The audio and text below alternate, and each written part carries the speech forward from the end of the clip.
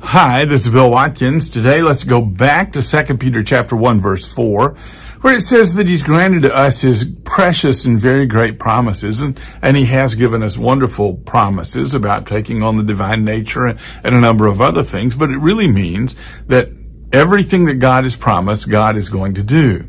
He said, so that through them, that is, these precious and very great promises, you may become partakers of the divine nature. And then listen to the next thing. Having escaped from the corruption that is in the world because of lust or sinful desire. God, through giving us Christ, has helped us to escape the corruptions in the world because of sinful desire.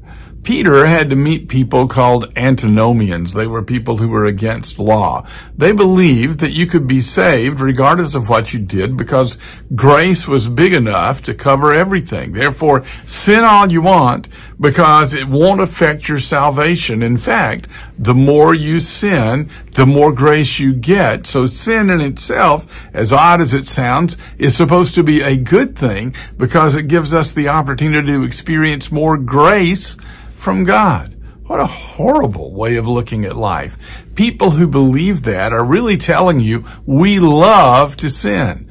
But if you're a child of God, you don't love to sin anymore. That sinful desire or desire for sin is not as strong. Now, as long as we're alive in the flesh, we're going to be tempted.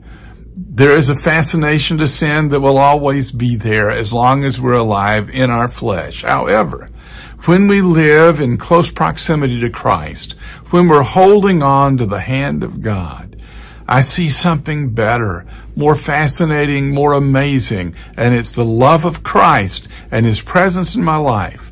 When I keep close to Christ, sin loses much of its fascination. Don't let go of Christ today. Thanks for watching.